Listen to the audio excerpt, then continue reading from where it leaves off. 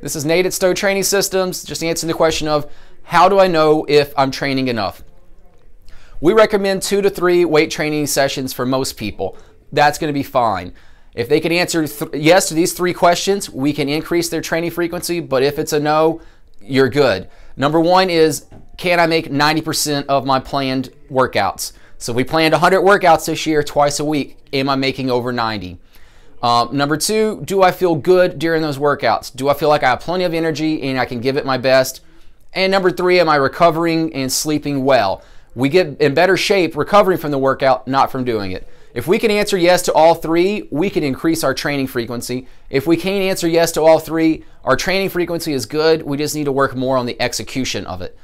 Have a great day.